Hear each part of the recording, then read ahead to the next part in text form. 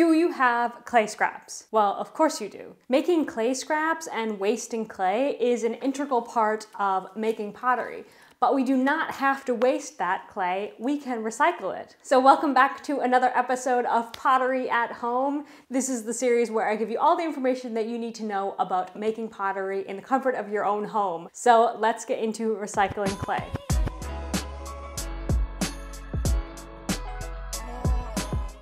So reclaiming clay is the pottery word for recycling clay. This is possible in every state of greenware up until when you fire your pots. So before we fire our pots, they're called greenware. There's different phases of greenware that you probably know: clay, leather hard, bone dry. All of those are just stages of greenware.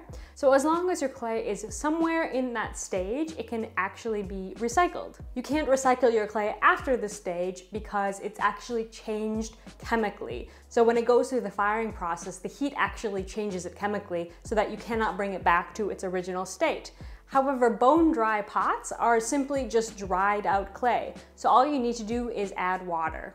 Okay, so I'm going to show you two different ways that you can reclaim your clay. The first one is for a much smaller scale studio. So like if you've got a desk in your corner and you're just doing some hand-built pieces on the weekends, you don't have a ton of turnover and a ton of clay waste, this first method is for you. And then later on, I'm going to show you my reclaim system for a slightly larger scale studio. So first, let's get into this one. All you need is some sort of container. I've got a jar and you need to reclaim. So the first thing you want to do is let your clay dry out completely. So this is an old plate that didn't turn out very well and I let it dry out. So you can do that in some sort of container if you want, but when it comes to actually reclaiming, you want to put it all into your jar and just break it down into little pieces. So when you're reclaiming, regardless of which method you use, you don't want to put like a ball of clay in your reclaim. If you're reclaiming larger pieces, you want to like flatten them out so that they can dry out. Now, not all potters do it this way. I mean, there's different ways of reclaiming. Some potters don't let their clay dry out completely before reclaiming. I do it this way because I think it's way easier to actually mix up afterwards and you don't have to wedge as much. So I've integrated it into my system and I encourage you to do as well, to just let your pots dry out and then the reclaim process will go quite a bit easier. You won't end up with lumps in your clay. Okay, so we've got our scraps. Now I'm gonna kind of push them down and then I just add some water. If you have slip, that's actually best. If you do have any slip from your making process, add that instead of water. But if you don't have that, that's fine, you just add water. So I'm gonna fill it up to just underneath where they're still sticking out, just a touch. And then if your clay is actually dry, you should see it immediately start to fall apart. However, I am going to give this 24 hours so that it can fully decompensate. So I will meet you guys tomorrow for that. Okay, so it's the next day, and as you can see, our reclaim has completely disintegrated. So all of the particles have kind of gotten into mush, and on top is just a little bit of water, and I can go ahead and just pour off the water on top. So you can go ahead and pour the water into wherever you're pouring your wastewater. Ideally, you don't want to be pouring this water down the drain because there's definitely going to be some clay particles in it. So you want to use something like a water filter. But if you're interested in this topic, I do have a video already all about my water systems. I've mentioned it before. It's one of my more recent videos and it's really great. So definitely go check it out. I'll link that down below. Okay, so next I'm going to use a few additional things. So I've got this Tupperware thing here and a towel and a smooth cotton piece of fabric. Okay, so I want to use the smooth cotton piece of fabric. This is the part that's going to be actually in contact with our reclaim. And you want to use a fabric here that is clean, that's not going to get your clay dirty, but also has a smooth texture to it, so the clay can easily be peeled off of it. And then underneath that, I like to use a towel, and this is simply to absorb the extra water. And I also am going to use a Tupperware. You don't actually need this if your towel is going to soak up everything, but to me this is like a backup in case the towel leaks at all. So I'm going to put everything all together and then just pour my reclaim into it.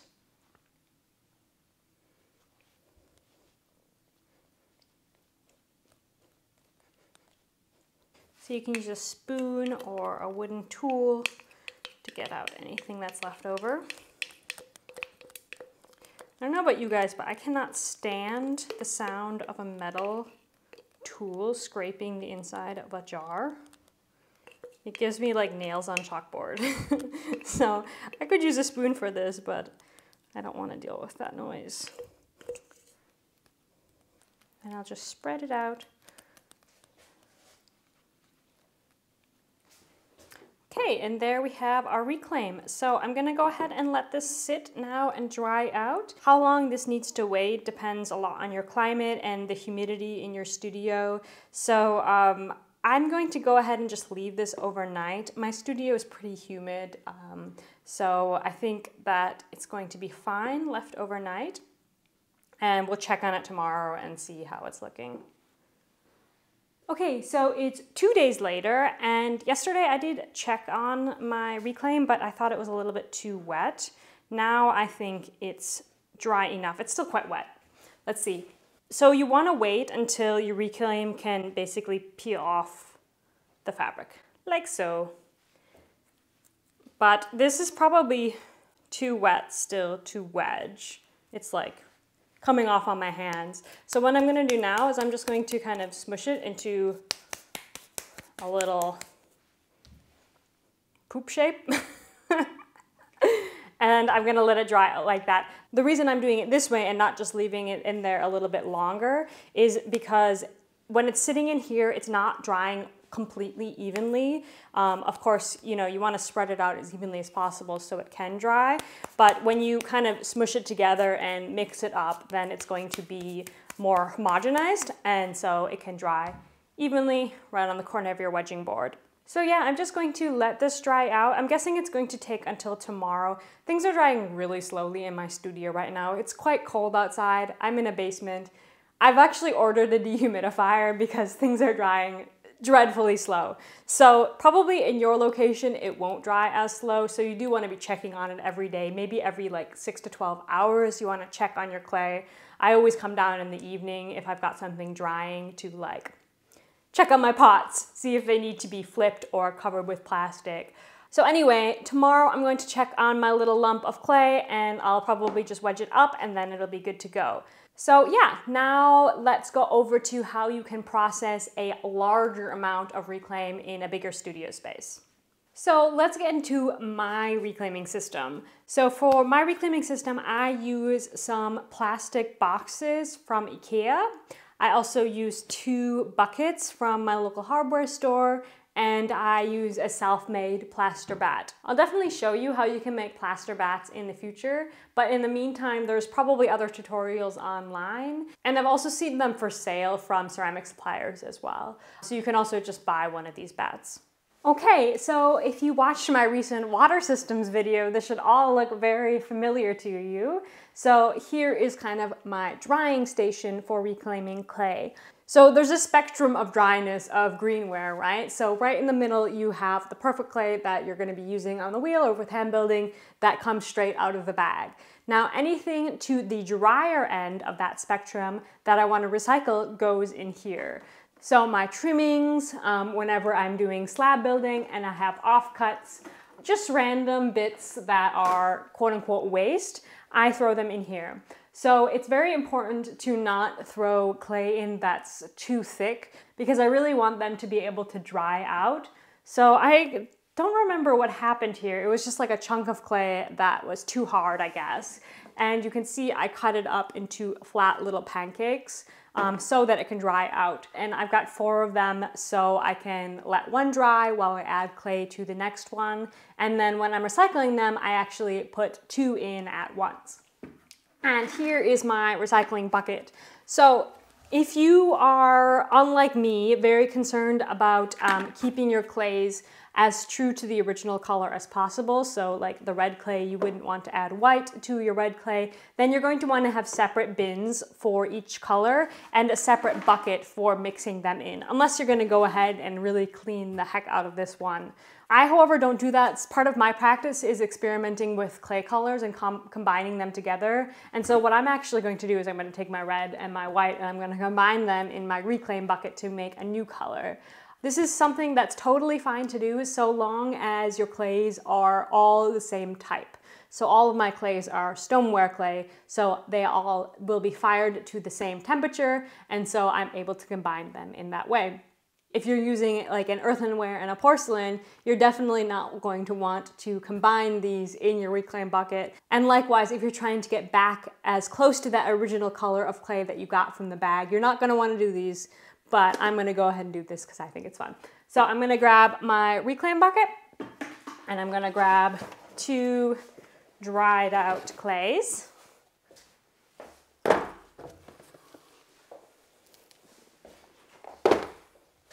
And then the other thing that I'm going to need is my slip bucket. So this is my bucket that I store everything that is on the wet side of Perfect. So my throwing water and slip, anything that's wet goes in here. And I'm going to be adding this to the dry stuff. Another thing you're going to want to have is a respirator because we're going to be pouring our dry stuff into this bucket and there's probably going to be a poof up of dust. I've got my window open right next to me, so I'm going to go ahead and pour it right in. I'll try and pour it so I don't make too much dust, but it's going to happen.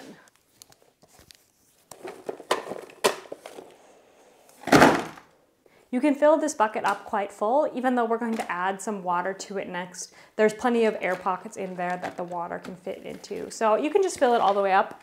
And then once I'm done, I'm going to switch on my air purifier and then leave the room for a little while to let the dust settle. You can stay in your studio as long as you keep your mask on, but I don't like wearing that thing, so I just left and did something else in the other room for about 10 minutes, giving the dust enough time to settle. And after that, it's safe to take off my mask and return to the studio. So next, all there is to do is to add our slip.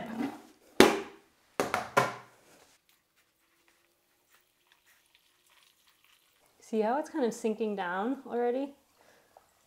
So we're gonna add the slip until it's just about reaching the top.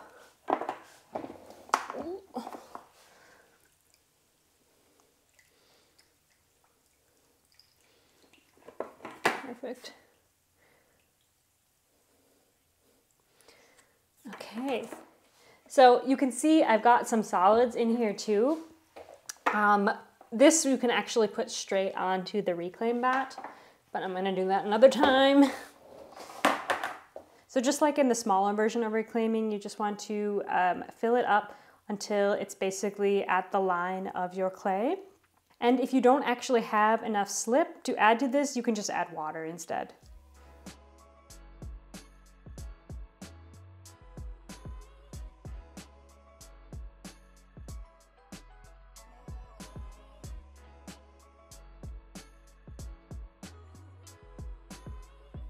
So exactly the same as the simpler version of reclaiming, we do want to now let this sit for 24 hours so it really has a chance to soak up that slip and become very soft. So I'll see you tomorrow for the next step. Okay, so we have a bucket of reclaim here. Now, just like the previous reclaiming system that I showed you, there is a little bit of water sitting on top. So I'm gonna go ahead and pour that off. That's just extra. Oof. That's so heavy. So now we have our plaster bat, and all I need to do is scoop out everything here and put it on the plaster bat. I think I'm actually gonna need a second bat.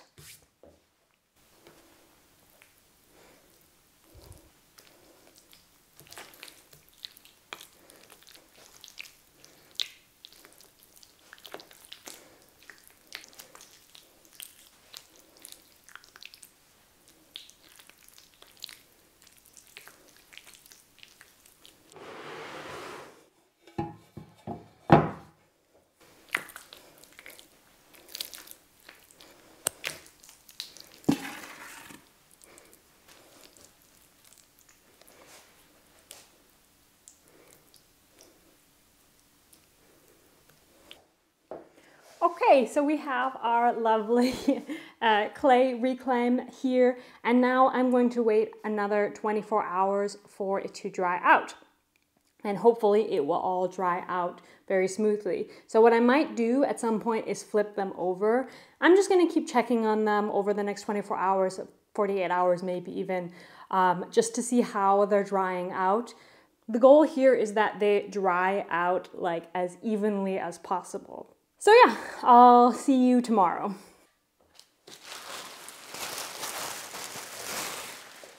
Okay, so it is 2 days later, and what I did yesterday was I checked on them and they were dry enough to flip. So they're gonna dry faster on the side that's touching the plaster.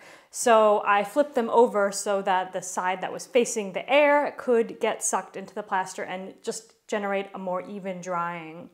That's the same reason why I poked all these little holes into the clay, to expose more of the clay to the air so it can, again, dry a little bit faster and a little bit more evenly.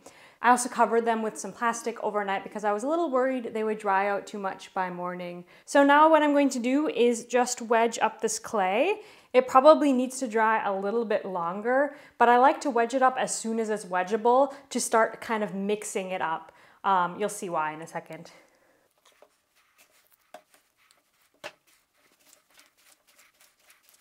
So the clay is still really soft, but when you're doing this yourself, you'll be able to feel that it's not fully even. You know, like things like the edges are going to be more dry than the inside. So by wedging it in 2 steps, you actually end up with a much more even clay. So I like to basically wedge as soon as the clay is wedgeable. So meaning that it's not sticking to my hands, that it's not sticking to the plaster. And just give it maybe 20 or so wedges.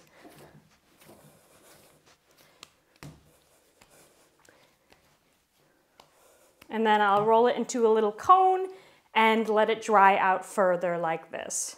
So you can see that it's still quite squishy. I wouldn't use this clay right on the wheel right now.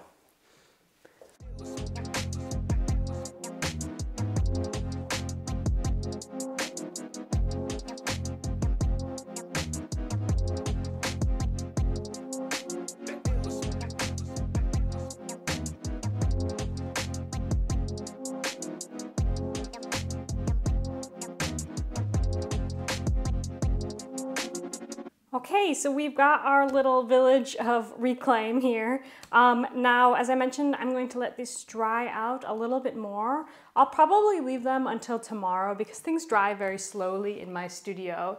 And what you can do is you can put some cloth over your reclaim to kind of slow down the drying. Also, this helps keep a humid environment, so it dries slower, but it also ends up drying more evenly because of that. So I'll probably do this tonight, and then I can probably wedge them up tomorrow and go ahead and use them. So I hope that that was helpful for you. Let me know if you want to see a plaster bat tutorial so you can learn to make these guys, because they're really handy, not just for reclaiming, but for various parts of your studio. You can make molds with them, you can make bats for throwing with them. So yeah, let me know if you're interested in that and any other video really, because this whole series was based off of your frequently asked questions. So yeah, if you have any additional questions, definitely feel free to write them down below, or you can always message me on Instagram. Otherwise, that's it for me today. I hope that you guys have a lovely day, and I'll see you in the next video. Bye, friends.